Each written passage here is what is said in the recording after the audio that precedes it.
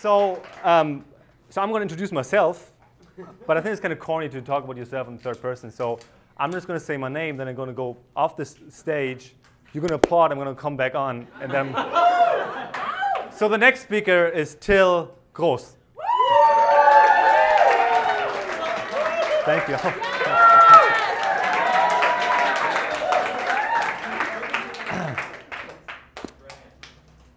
So during my everyday life, what I do is, or part of my job is, on the one hand, I coach entrepreneurs, I coach founders, and on the other hand, I go to big conferences and corporations and give talks and workshops about confidence, about courage, and about fear.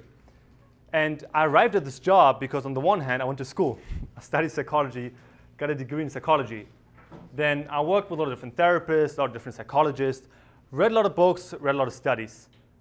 But probably the context where I've learned the most about courage and confidence and fear is by doing my own research.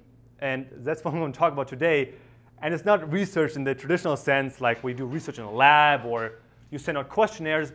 But no, we actually went out and we talked to people in the real world. And a couple years ago, my good friend Stephanie and I, and she's an anthropologist, we went out and we interviewed hundreds and hundreds of people about fear and courage.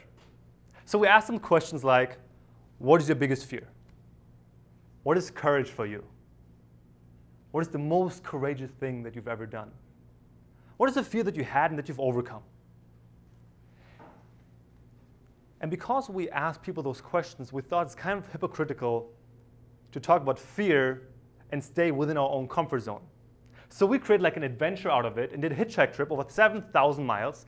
We started in Buenos Aires, Argentina, hitchhiked all the way up to Lima in Peru, then flew to the States, started in San Francisco, hitchhiked to LA, and then all the way up to New York. And in between, we stayed with locals, whoever took us in. We interviewed everybody who didn't run away fast enough. And everybody from slum kids in Argentina to executives in the States to housewives in Chile and cab drivers and truck drivers and everybody in between. And today I want to share one of those stories and one of those interviews. And this is the story of Mariana. And as I said before, we started in Buenos Aires and we hitchhiked all the way up to Cordoba, a couple hundred miles north from Buenos Aires. And a local tech entrepreneur takes us in. His name is Nano. And we really hit it off. He's a great guy. We interview him. We stay with him for the night. The next day, he calls up his girlfriend, Mariana.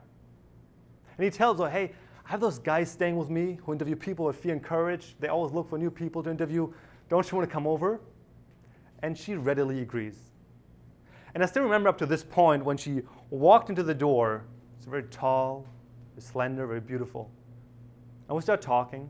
And she's studying the States, flawless English, very educated, very smart, very intelligent, very accomplished and successful. She works very high up in a solar company. And then we sit her down, turn on the camera, turn on the microphone. Right behind us, the balcony, so the sun is like streaming in.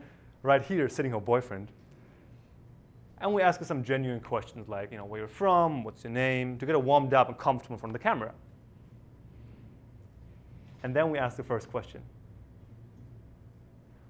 What is courage for you?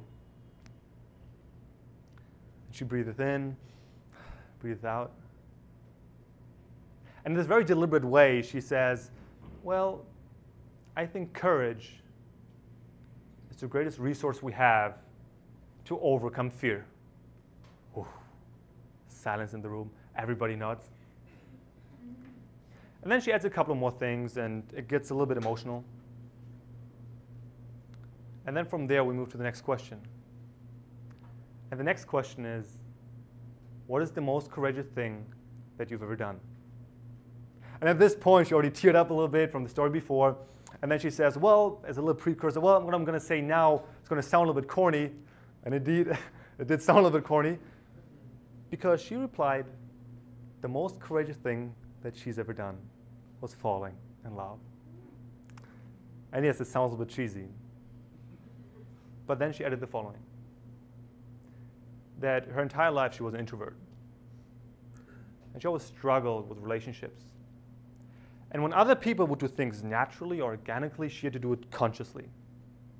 And she went that far that she described herself as emotional cripple. For this reason, something like falling in love was so unknown to her and scared her. And then in her own words, she said, because when you really open up and you get to this vulnerable spot, you can get either very, very happy or incredibly hurt. And it's a type of happiness you can only experience if it comes from this vulnerable spot. But it's also intensity of pain and hurt you can only experience if you first get to this vulnerable spot.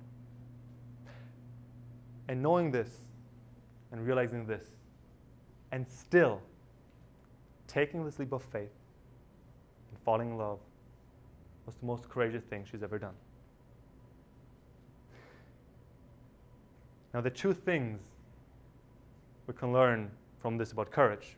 And the first thing is that courage does not mean to be bold and confident, but instead, courage means to be anxious, to be scared, to be insecure, and still take the step forward and take the leap of faith. You know, it's this artist who does not know how the audience will react, and he still comes up on stage and presents his art. It's this entrepreneur who knows that 90% of all businesses fail in the first 3 years, and she still starts a business. It's the person who comes to an event like this on their own and says hi to the person next to him, knowingly they might get rejected. That's courage. And the second thing we can learn here is there's certain experiences in certain parts of life we can only get access to when we are first willing to be vulnerable and really open up. And courage can help us to do this.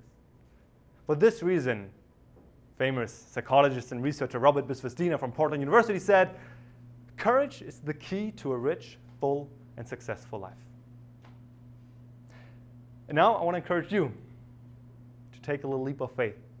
Maybe walk up to one of the bands, shake the hand, go up to one of the volunteers and say thank you, or say hi to the person next to you. And if you're a little bit anxious or nervous about this, remember that courage is the greatest resource you have to overcome fear. Thank you.